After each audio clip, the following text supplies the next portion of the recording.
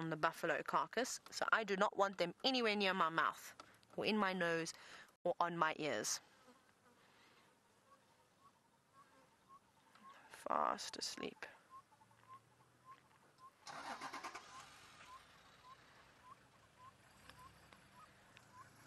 Now, I'm hoping that in a couple of minutes we're going to get a bit of action, but at the moment it's not really looking too promising.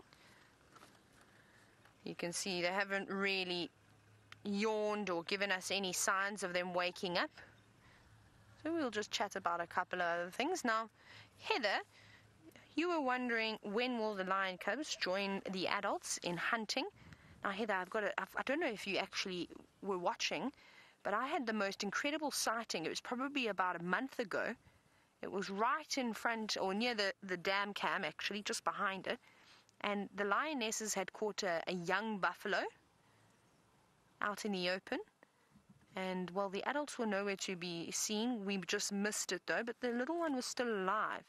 And it was the most incredible sighting I've seen of these lions, because the lionesses just sat close by.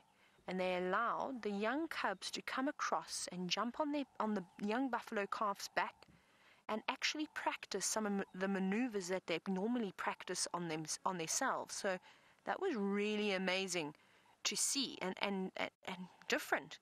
I've never seen anything like that. You normally see it with cheetah, where the adults will bring back animals that they haven't quite killed properly to teach their young, and I have seen it with leopards too, but I've never seen it with lions. So that was a really interesting experience. However, normally, of course, there we go, the little claws coming out. Did you see that? Normally, the little cubs will start to join in at about 1.5 years. They'll start to go on the hunts, but they'll really just sit back and observe.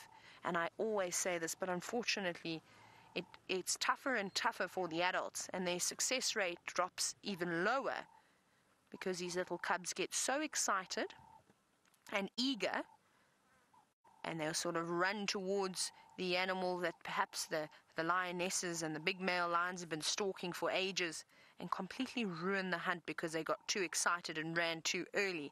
And that's probably my next thing now, is I love to see the cubs when they're little, and I mean, I don't think anybody doesn't enjoy tiny little lion cubs. But the next thing that I'm looking forward to is watching these cubs get to 1.5 years and start going out on the hunts, because it is hysterical. You can actually almost see the frustration in the adult lionesses' faces, sort of just how annoyed they get when the little ones dash on in. Like I said, they get too excited and often ruin the hunts. But the look of eagerness on the little cubs is just absolutely priceless. And they just think that they're doing a sterling job as well.